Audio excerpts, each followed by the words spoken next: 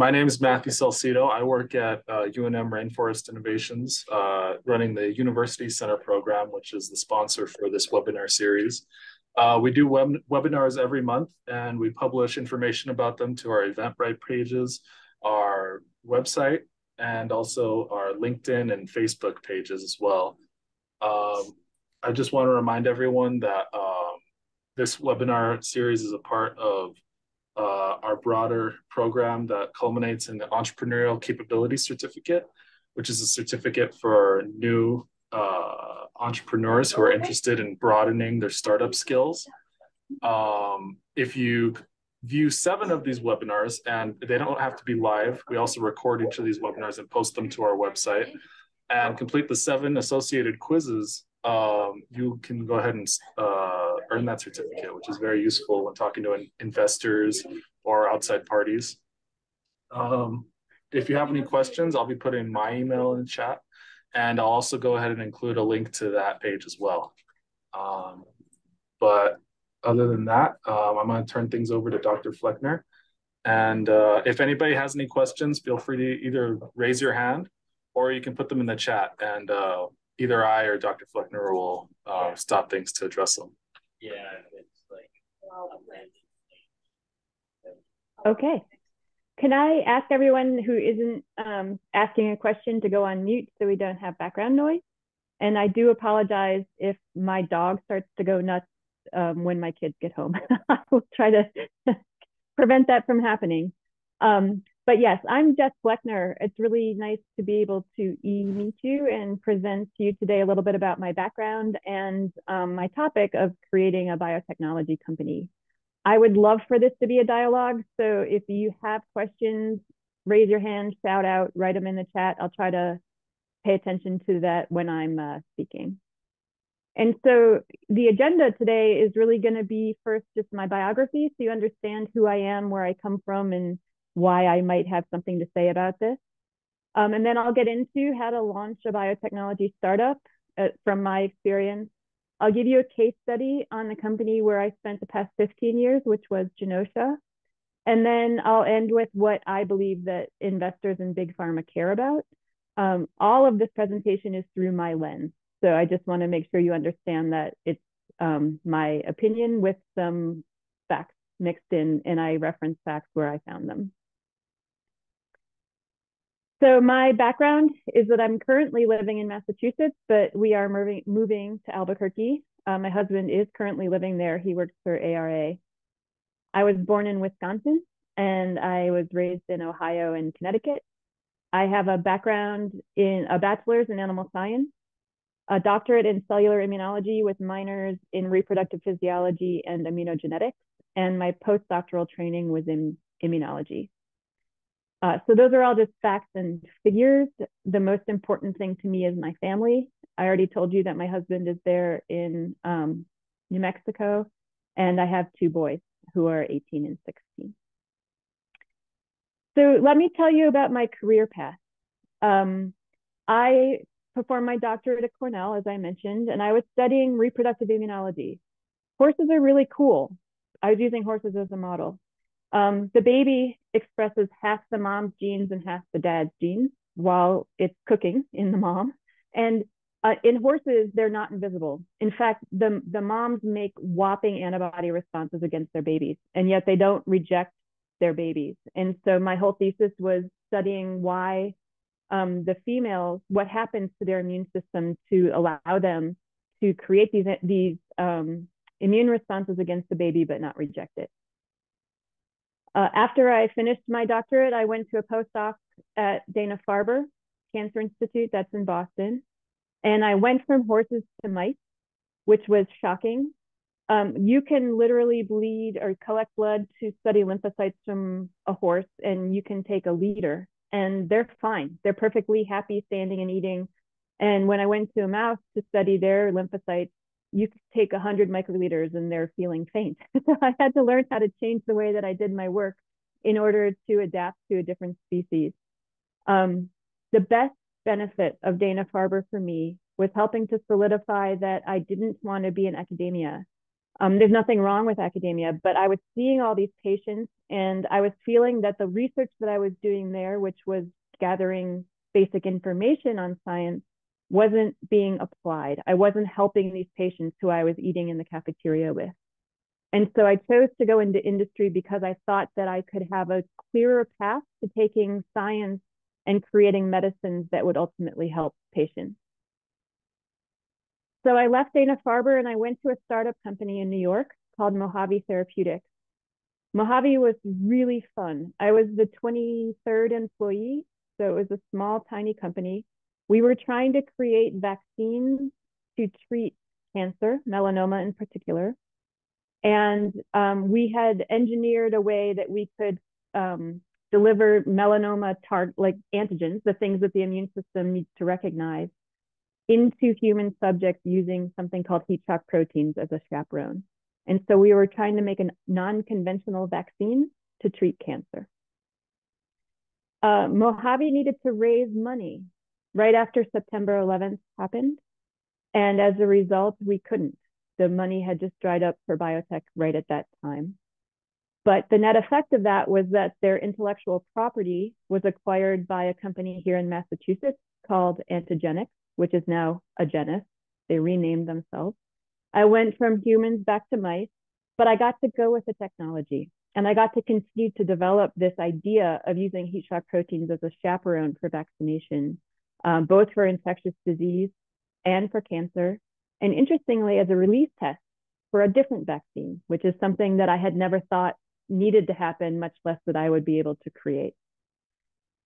So I left Antigenics or Agenus when their phase 3 program failed in the clinic and they did massive layoffs for the company. And I joined another small company here in Massachusetts called BioVest International as a consultant. BioVest was really ahead of their time. They were creating personalized cancer vaccines to treat follicular lymphoma, also known as non-Hodgkin's lymphoma. And what was really interesting was they were making, so all the cancer cells in the patients have antibody on their surface. It's a B cell tumor. So they were making antibodies against the antibodies. They're called anti-idiotypic antibodies, and vaccinating the patients with antibodies against their tumor. So the immune system would attack their own cancer cells, but not their normal B cells. It was really a great experience. As I said, I was just consulting there. And while I was there, I was recruited to join Genosha and go back to human subjects research. And I'll tell you a lot more about Genosha in the second half of this presentation. So can I answer any questions on my background or should we just move on? Okay. So from where do biotechnology startup companies originate? Since many of you are in the university setting, the first one will seem obvious, but there are a lot of other options that you should really know about, especially if you're an entrepreneur without a product. So on the left side, the most common, as you're aware, is university labs. And so in this case, academic will have an invention. That invention will be in-licensed into the new company out of the university in order to create that company. And then the company will continue to develop it and hopefully ultimately market the invention to the public. The next option is from government labs. And this is where the company will see something really interesting that was developed at the NIH or the CDC or the DoD, some government lab where they cannot do for-profit work, unless it's a creative, but that's a longer story. But you can in-license their invention into your company to do the for-profit work. So two good examples of this. One is I'm aware of a company that was created based on an adjuvant technology that was developed at the NIH. That company is called Avidia. It's an adjuvant system that they out-licensed from the NIH several years ago. And I think just last year they were acquired by Vaxitech. So that was a good ending for that company. They took the technology out, they continued to develop it, and then they were bought. The other one you may be aware of is a company called Iovance. They are a tumor infiltrating lymphocyte transfer company. company. So they take tumors out of patients, they cause the lymphocytes to grow out of the tumors in the test tube in the laboratory, they grow them up to very large numbers, and then they put those lymphocytes back into the cancer patient, the same cancer patient, to treat them. And that was technology that was developed at the NCI by Dr. Rosenberg. So this is very tenable, and it's a path that could be taken. The third is from large corporations. So all the time, large corporations have really good ideas. Let's say they have a antiviral drug program. And then after 10 years of great work and even great data, the corporation decides that they no longer want to be in the antiviral business. So it isn't that the product failed, it's just that the business mission changed for that corporation. And what they will do is then perhaps sell the technology to an entity who wants to continue to develop it for themselves. So that is an option. The fourth, and this is gaining traction, is venture grown. So this is completely new technologies that are built entirely by a venture organization. So they, the venture firm will build its own incubator space. It will have these inklings of ideas where they have scientists internally develop those ideas to create the companies, and then the companies to create the products, and then the products get sold. And some of you may have heard of, this little company called Moderna. That is an example of one of the companies that were venture grown. And it was grown by a company called Flagship Pioneering. So it was entirely grown internally by Flagship until it was spun out into a company. And then the company made the COVID vaccine, one of the companies that made the COVID vaccine. And the last is your garage. And I'm being sincere, although I did put a snarky comment in here. It is true. You can have a great idea and you can develop it and patent it from your house or your basement or your garage. And you can start a company with that invention. It is not unheard of. I actually know someone who has done this. He is a professor, but he also had this idea that was not core to his laboratory in the university.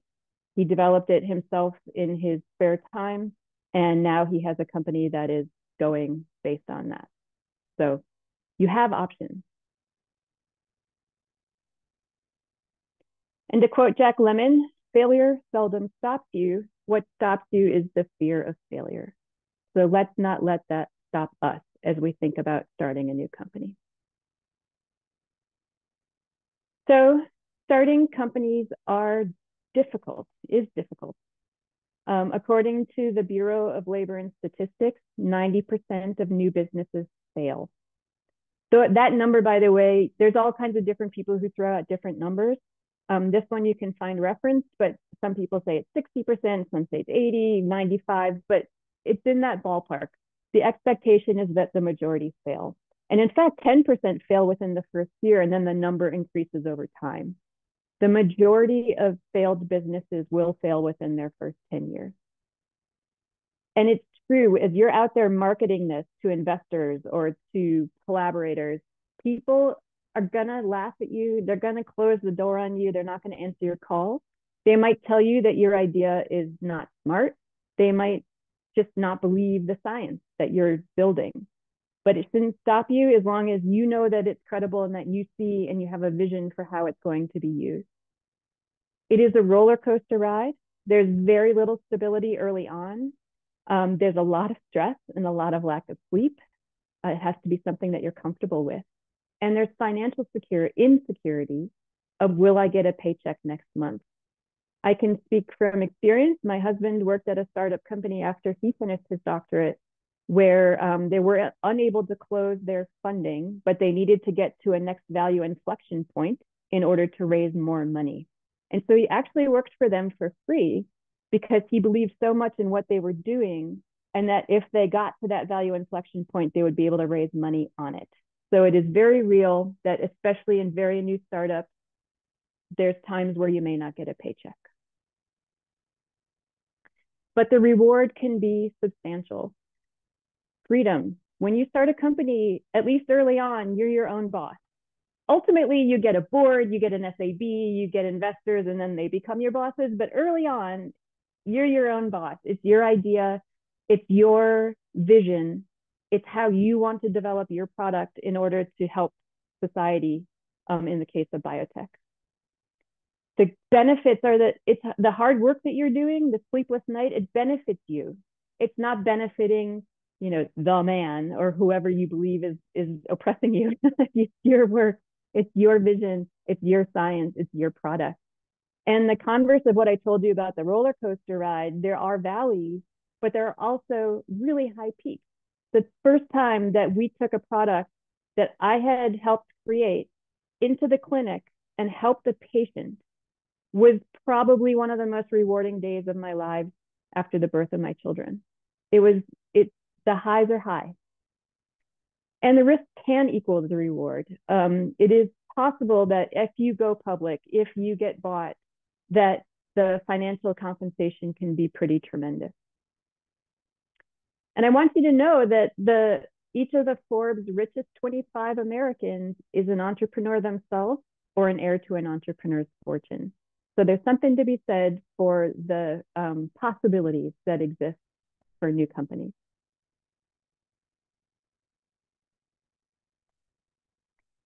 So what are your fundraising choices? And what I did was I ordered them based on the fastest way to get money, credibly, to the slowest. But we'll walk through each of them. And I'm sure there are more. And often, as we did, it's combinations of these 4 things. But here are the 4 big buckets. The first is angel investors. So this is usually the fastest path to money for the company.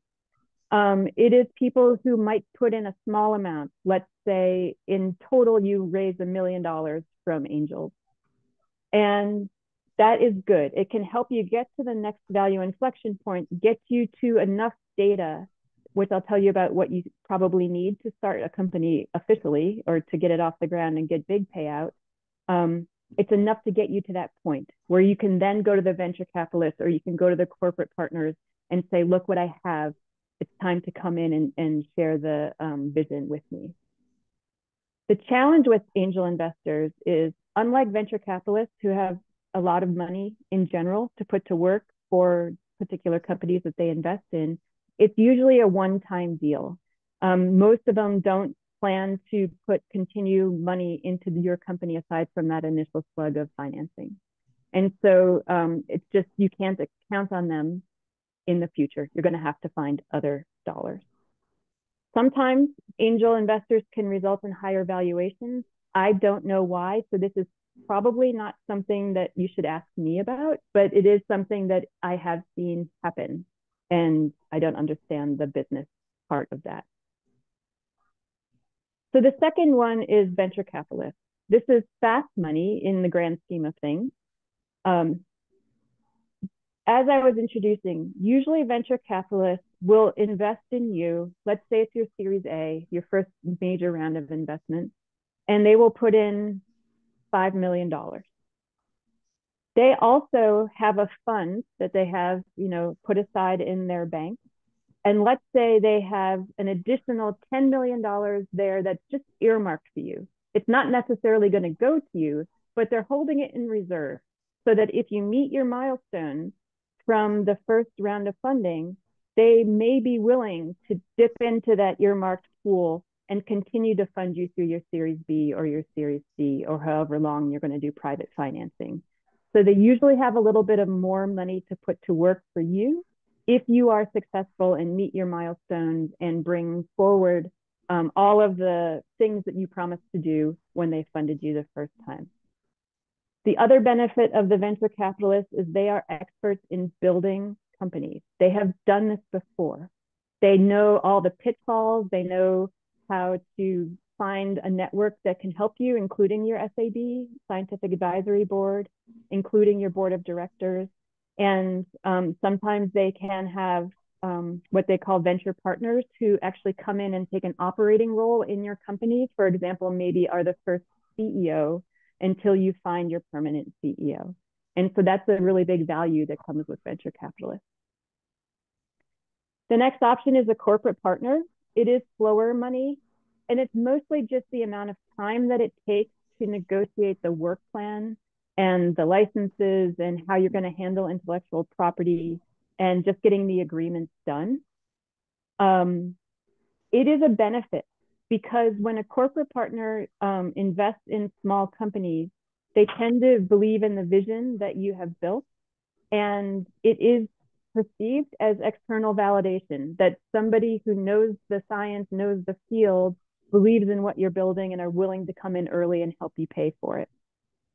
The challenges of corporate partnerships are that they move slowly, big corporations I'm talking about, and there's a risk of giving your technology away too early. For example, if you wait a couple years and you get further along, or maybe even a clinical trial done, the value that would be ascribed to you from even a corporate partner would be increased relative to what it was today. And you could be perceived as a fee for service, which isn't always a bad thing, but it usually isn't something that small companies like to do because you don't get any of the intellectual property that comes from having a company pay you to do work that is their idea. So there are pros and cons. And then finally, grants. Grants are the slowest money. You know, you apply for a grant, it's usually not a huge dollar amount. It goes through review. Often you have to do a revision and then another review, et cetera. So it just takes a little bit longer time to get that capital into your organization.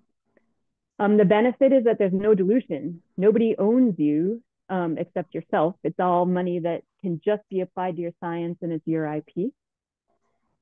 There can be IP issues depending on who the granting agency is. So, you know, NIH usually doesn't have any IP provisions, but if you do agreements with other for-profit companies or even maybe the Bill and Melinda Gates Foundation, they might want, if they put ideas into the work plan that they have funded, there is joint IP that would come from that collaboration. But what we did is we could use grant money, which is really important, to fund non-core programs, things that we think that the technology could help us achieve, but that doesn't have a big market. The venture capitalists might not be interested in. And so it was a really good way to continue to grow the technology and use that capital to do good science and build the platform, with other money being used to build the lead product that would ultimately get sold. So I've said a lot of words. Can I answer any questions on these 4 big buckets of fundraising?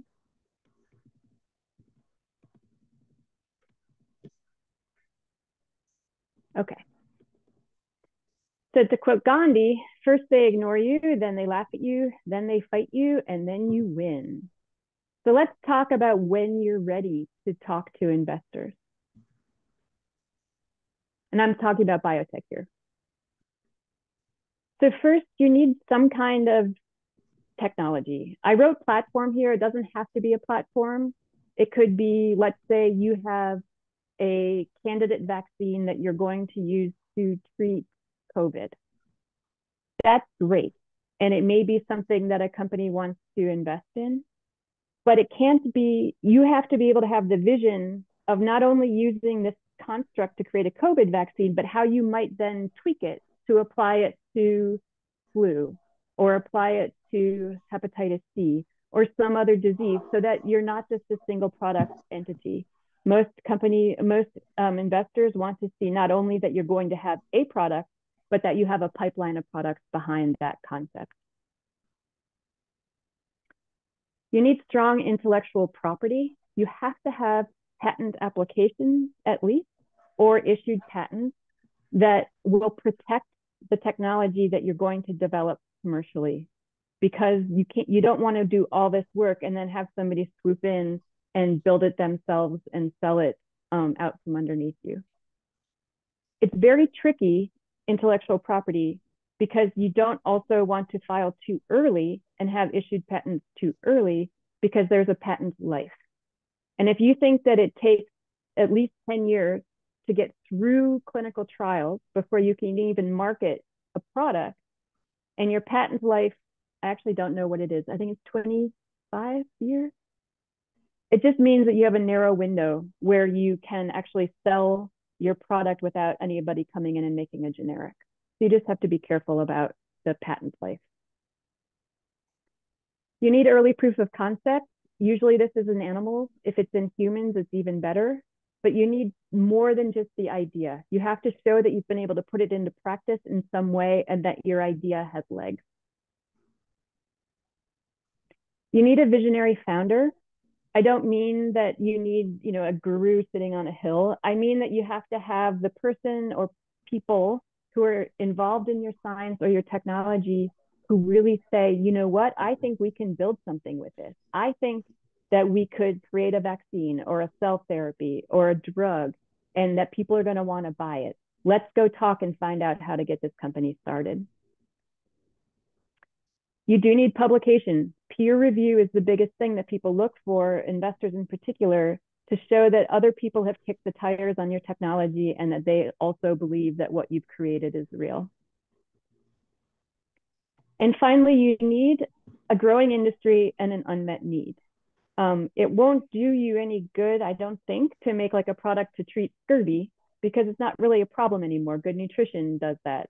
But if you have a cure for cancer, yeah, people are going to buy that. And so you have to really understand that what you're building is something that people are going to want to buy.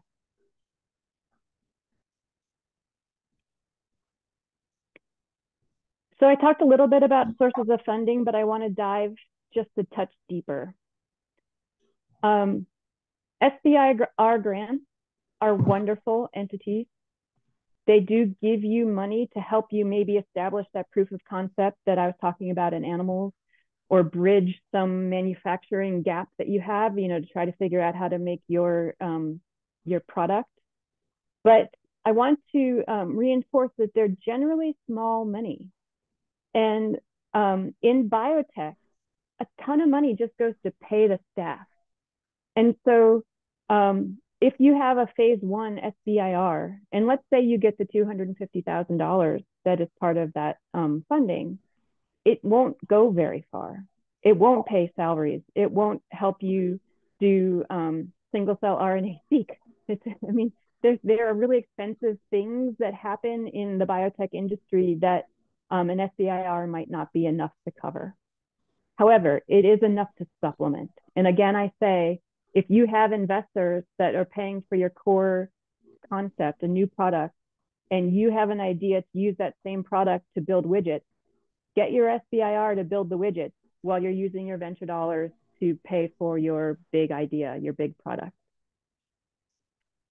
So for the corporate deals, there's the joint research and development grants. They're often called option agreements. And in this case, the corporation agrees to finance a project plan. It is in your interest to completely write the project plan yourself so that all of the invention is yours. But no matter what, you have to negotiate it. They will say, we don't like this milestone, we don't like this timeline, add this, take that out. And it's called an option agreement because it means that after you finish all of the milestones that they funded, that corporation has the option to take the first look at your data and the end product and decide whether or not they're going to make an offer to you to continue to develop that product. If they like it, it's great, and they negotiate with you and you get to usually a large sum where they take on your company or just that product. But if they don't like it, what happens is then you are free to open up your marketing to other corporations, other biotechs, other pharma, and give them an option to co-develop it with you or buy it or take over your company. So it's an option agreement. They get a first look, a right of first refusal. Debt financing. Debt financing is very attractive. It is essentially a loan. It's a small business loan. And in biotech, it is very common that in order to supplement, a Series A or a Series B round of funding, people will take on debt, at the order of $5 million or some number. And that will help them pay for all the work that needs to be done until they can raise more money. The risk of debt financing is that it becomes a little bit of a boulder on your back that you're carrying throughout the whole development of the company. And we at Genersa did do debt financing, and we spent a significant amount of time every year renegotiating our debt. we needed to, you always want to get a better interest rate or better fees, or no risk to paying off your debt early. Typically, they need some kind of leverage. That means you sign over your intellectual property if you default, for example. That's one option. Or they can march in and buy or take over all of your equipment if you default on your loan. So there is usually some kind of leverage that goes with the debt financing. And then equity financing, again, is very common. This is your venture capitalists. This is your angel investors. This can be friends, family, fools, whoever wants to put money into your company. Usually you give them pieces of paper that are options with a valuation on them that are quite low, let's say 20 cents.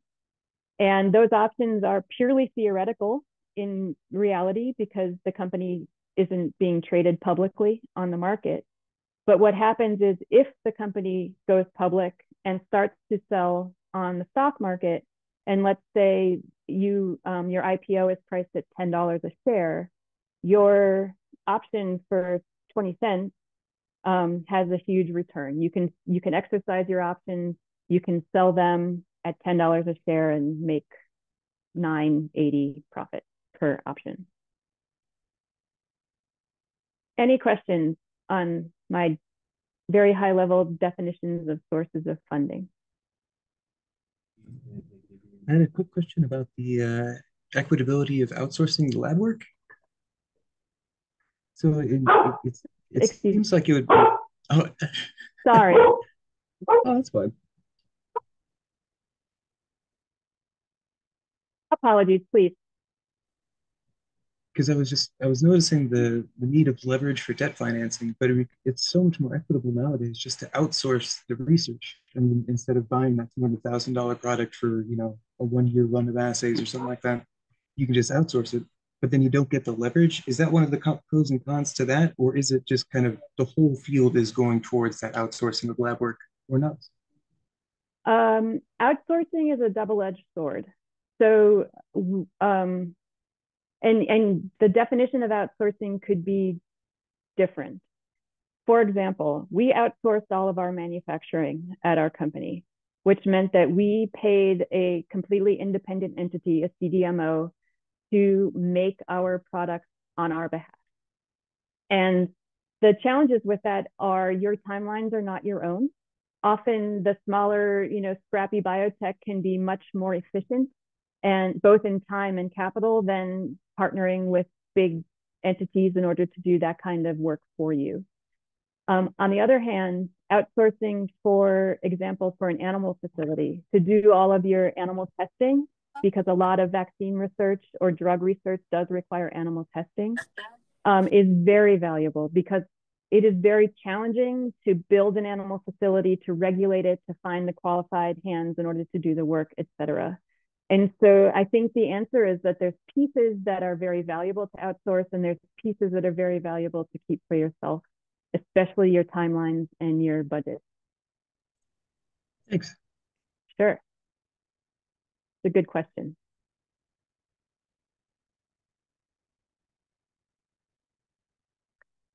So how much do you raise? Unfortunately, I don't have a magic number for you, but it's always more than you think. So what you need to do to decide how much you need to raise is first identify the meaningful milestones that will reduce your risk. And I've listed 6 things here. There's a lot more that could be part of your list, but these are the things you have to think about. When you're starting a company, you have to put together your team. You have to license the technology. So that's part of what you can write into your milestones. That has to happen in order for you to be successful. You have to show proof of concept in animals, possibly. Humans are better. You have to find a world-class CEO, and CEOs don't usually volunteer their time, and so it takes money in order to pay and attract that CEO. Positive clinical data is a big value inflection point for startup companies, or sufficient data to attract a corporate partnership, because corporate partnerships can bring big dollars, but they might be virtual dollars. I mean, they call it biobucks. They'll pay you X amount of dollars to do the work with an option or a promise that if you succeed, you'll get a milestone payment of Y. So that's one of the things to consider, or becoming profitable. I don't think in biotech, it's very rare that in the first round of financing, the biotech becomes profitable, but it can happen, especially for a platform company where, for example, if you're sequencing DNA, and that you could be profitable very early. So anyway, you have to figure out how much time and money will be required to hit each of these things, and then bring that amount to your potential investors in order to meet those goals and give you 6 months of runway after, so that you can spend the time to raise your next tranche of money. And please keep in mind that at least half of venture money is spent usually on payroll, not cheap.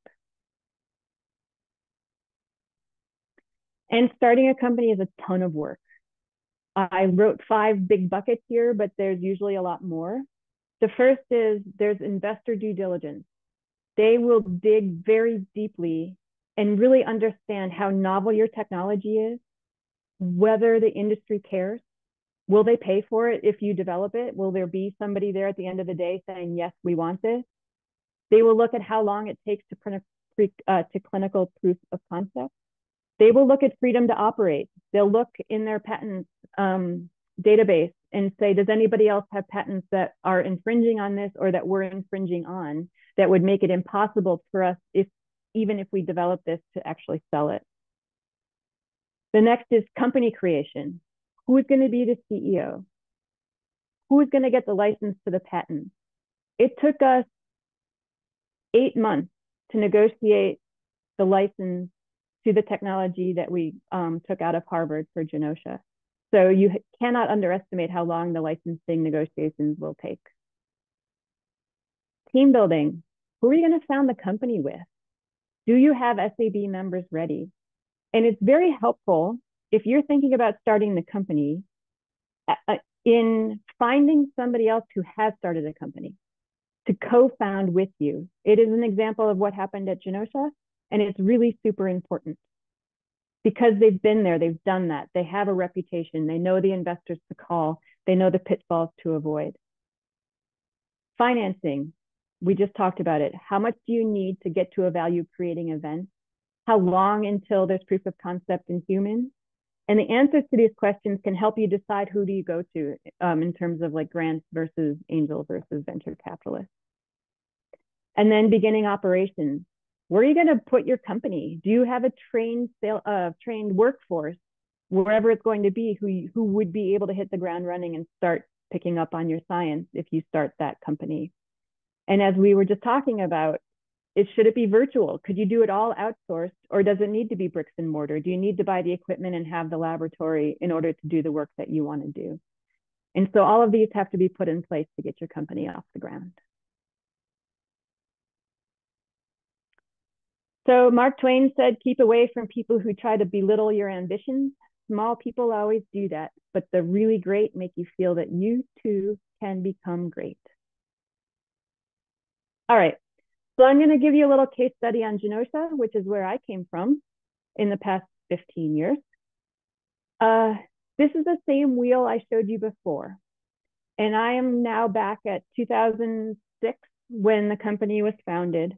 What was present? Well, they had a broad platform technology, which was rapid antigen discovery. And I'll tell you a little bit more about that in the next slide. They had 3 issued patents. And what Darren, the founder, did that was really clever was that he wrote these patents in such a way that he didn't give away the farm. He did all of the work in a mouse model with a mouse pathogen and found mouse antigens, things that weren't relevant to humans, but showed that the platform could be used in the way that he had described it in order to find human medicine. And that gave the investors a lot of comfort that this technology could be adapted, but it didn't start that clock ticking for how long we would have to practice using this platform for human subjects research. and then have it run out and let somebody genericize it. He had early proof of concept in mice with chlamydia trachomatis antigen.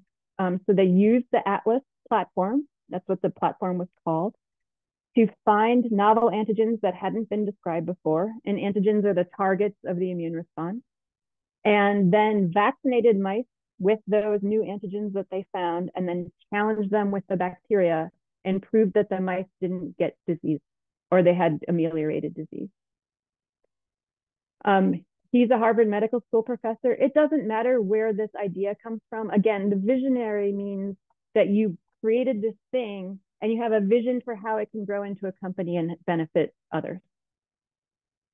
They just had a publication in PNAS. They have other publications as well, but that was the kind of tipping point for them in terms of getting the investors interested. And importantly, they had early interest from corporate and nonprofits, including PATH and the Gates Foundation, pharma, the Department of Defense. So all of these culminated in him being ready and the company getting founded in August of 2006.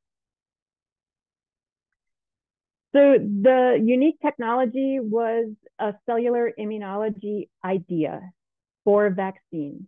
So up until that time point, all of the existing vaccines that have been created had focused on antibody-mediated responses, so B-cell immunity. But there were a whole bunch of pathogens that remained where vaccines have failed. Nobody could figure out how to treat them. And it's because often the pathogen would hide once it got in the body inside of cells. And when it does that, the only type of cells in the immune system that could see it and kill it are T cells, which detect things that are hiding inside of your cells. And so this platform was a way where we could interrogate every single protein that makes up a pathogen or every single mutation that makes up a cancer with T cells from an individual and ask them what they made responses to naturally. And then we could create a vaccine based on that information. And so that was what this was. Again, we called it platform, called it Atlas.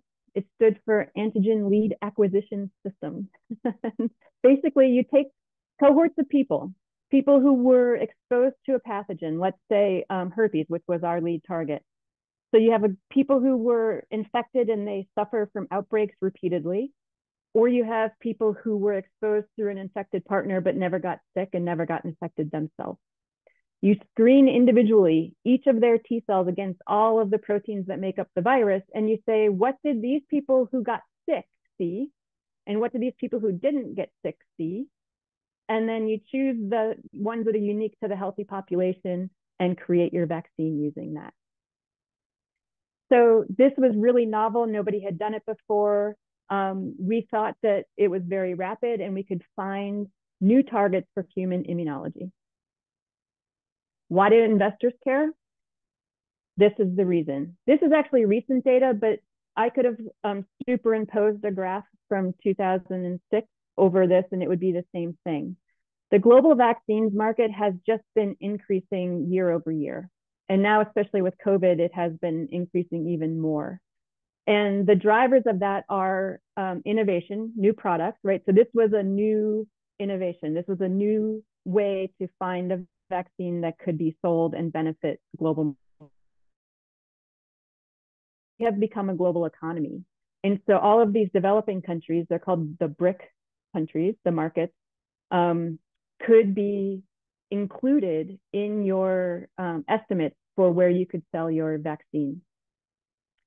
And there just were more M&A, mergers and acquisitions happening, where big pharma were buying small vaccine companies and money going into vaccine companies at the time.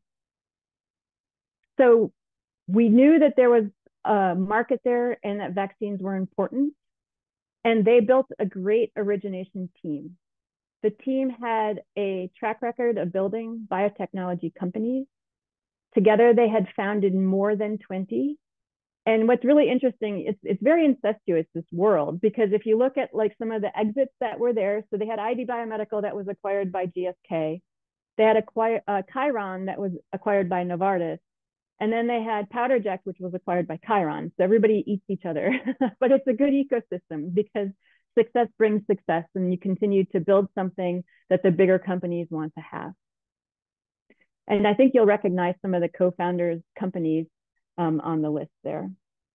And then they also had a really good scientific advisory board with over 160 years of combined vaccine experience from Wyeth, Merck, Intercell in Europe, NIH, Harvard. So it's really diverse population of individuals who were experts in their field, including people who had developed Prevnar and Gardasil, which at the time were the best-selling vaccines in history. Okay, so we knew the team, we knew that there was capital that could be invested, but then we had to narrow down our disease. How do we go from huge markets of things that we could treat to the ones that are tenable for us to approach? And this is the kind of funnel that we use. Is there a market? That's important. You want to be able to sell it at the end of the day and make money back based on however many years and how many millions of dollars you spent to develop that product. We had to know whether we had a technical advantage. The advantage of Atlas was that it could screen large libraries of potential antigens. If your pathogen only had 7 open reading frames, you could do what we do in a different way, and you wouldn't need the Atlas technology.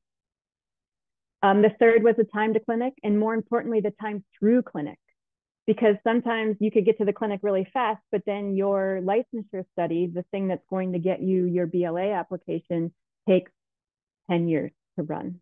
And that's unattractive to investors. And then feasibility, could we do it? And where we landed was 4 targets in infectious disease space: herpes, chlamydia, pneumococcus, and malaria. So at the time Genosha was founded, this was what it looked like. We had the potential for a $5 billion market for a large genome viral target, which had near-term proof of concept. And the reason that we went after the herpes therapy first was our phase 1 study could have an efficacy component because we were treating patients who were already infected and sick with the virus.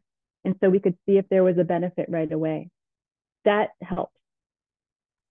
We then had the non-viral intracellular pathogen, chlamydia. The reason that chlamydia became important was that no other way could you screen this bacteria, all of the proteins that exist in the bacteria, to find out what the targets of T cells were. So that made our technology really shine. The third was the pneumo program, Streptococcus pneumonia. This we funded with grant money because it was a huge, high-risk, novel hypothesis that you could create something, a special kind of T cell called a Th17 cell that would reside in the nose and prevent the bacteria from colonizing the nose. Because if you prevent colonization, you prevent infection. And if you prevent infection, you prevent disease, which is what makes people sick. So too high risk for investors. It was a novel mechanism, a novel principle, but could change the game if successful and open up the whole hospital infection market. So it's why we chose to go after it, and it's why we chose to pay for it non-dilutively. And then emerging pathogens, we went with Plasmodium falciparum, the parasite that causes malaria. It's important in the developing world, and it really showed the strength of what Atlas can do. So what was our path? No, I'm not going to read this to you. Please don't panic. But there's important things to point out, and I only did until 2020. Fundraising is really key component.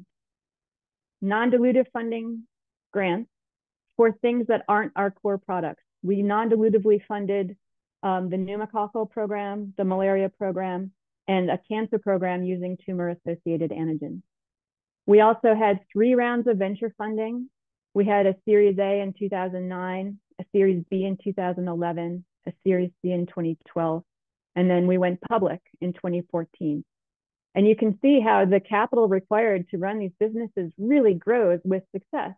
In 2015, we did 2 public offerings and raised about $100 million. And that was already spent by 2018. So the point is, it takes a lot of capital to be successful in biotech. Publications are the key to credibility. Patents are the key to protecting the assets. When I was in academia, I heard that I shouldn't go into industry because I wouldn't be able to publish. Nobody publishes. It's not true. It's important to publish in industry. It is independent verification of your work. However, you have to be careful that you file your patent applications before you publish. Because if you publish those data before you file your patent application, the US Patent and Trademark Office will call it prior art, say it's in the public domain, and therefore it's not an invention. It's known commonly.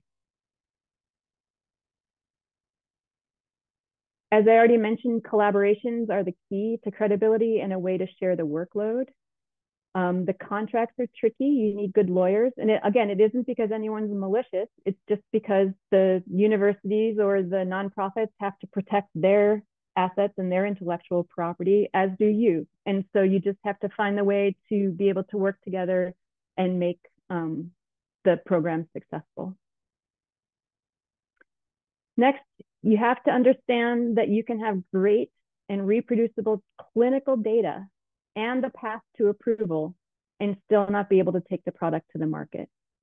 In 2017, we were phase 3 ready for our herpes immunotherapy, and we needed to raise the money to do the phase 3 trial, and we could not raise the money.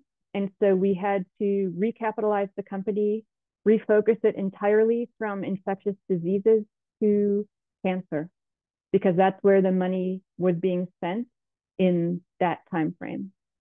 And so it was really unfortunate and a little bit disappointing, but the company lived on because we had a great platform that could be applied to immuno-oncology. But just because it died in 2017 doesn't mean it's dead. And in fact, in 2020, Shionogi took a license option to the Gen 3 herpes immunotherapy. And so it just got put on the shelf for a little while until the timing was right for someone else to come along and want to invest in that program. And in fact, just last week, a new company was announced called Nova Therapeutics. They took the antivirals that were mothballed by Novartis just because of market forces and created a whole new company of it. So assets aren't necessarily dead, even if you can't find a way to develop them yourself. And Genosha closed its doors permanently in 2022, which was really unfortunate. And again, I think a little bit of the whims of the market and timing and COVID and everything else. But I'm really proud of what we accomplished over 15 years. We had an immunotherapy to treat genital herpes that is phase 3 ready. We had a pneumococcal vaccine, the one that I talked about preventing colonization in the nose, that we took through a phase 2 challenge trial. That's pretty amazing. You can vaccinate patients, challenge them in the nose with the bacteria, and then do nasal lavages, like the neti pot, and see whether or not they got colonized. It was a really amazing trial. We had animal proof of concept in both herpes and in chlamydia. We had novel antigens that we found in malaria.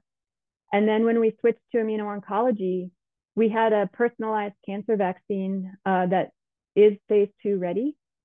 And we had a cell therapy, a personalized T-cell therapy that was closed, or the company was closed in the midst of its phase 1 study. So lots of good stuff there.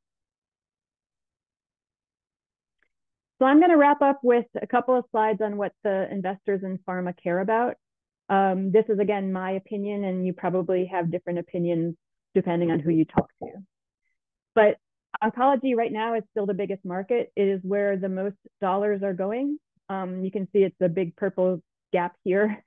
And then there's other things within the space that are really, I think, technically important. Vaccines, which is where we were playing for quite some time, is somewhere in the middle of the top 10. But there's all kinds, antivirals, antihypertensive, diabetes. There's a lot of opportunity where there's still a lot of growth, and that the market would be a huge for you to continue to develop your products in those spaces. The challenge is biotech's in a free fall. And I want to be very careful because I mean the public biotech markets. And I'm not going to read the quote to you, but one of the venture capitalists from Atlas Ventures who writes a blog, it's a great blog, you should look it up. It's called Lifesci VC. And this was from last year, but not that far ago. It's biotech Armageddon. Companies are losing valuation. Companies are closing. Genosha is one of the casualties of this. And there's just a massive sell-off. The markets were kind of in the toilet. So it's pretty disappointing. However, we're not talking about the public markets. In fact, the biotech ecosystem, the private biotech is really solid. The venture capitalists, as I mentioned, many of them have, $500 million funds or bigger. And so they have money to put to work for the companies in which they invest. And I made this slide last year, so it's a little outdated, but not really. I mean, 2022 had the largest start for private financing than every year except for the year before it. And the investments are in these platform technologies as well as oncology and IO. And so there's a lot of capital to be put to work in biotech if you have the invention and the drive to start a company. I think you could be okay. And so, as Oscar Wilde said, things may come to those who wait, but only things left by those who hustle.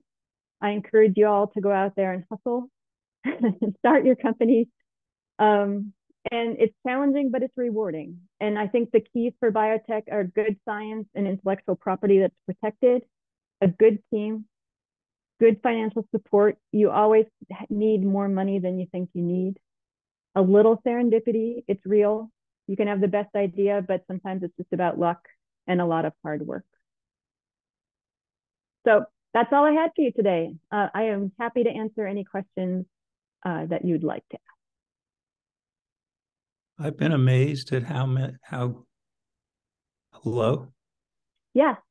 Yeah, I've been amazed at how quickly vials are made up for COVID and so forth. In other words, they have to be there to meet the demand. How much money goes into manufacturing in large, quick scales versus how much was spent on R&D to get there?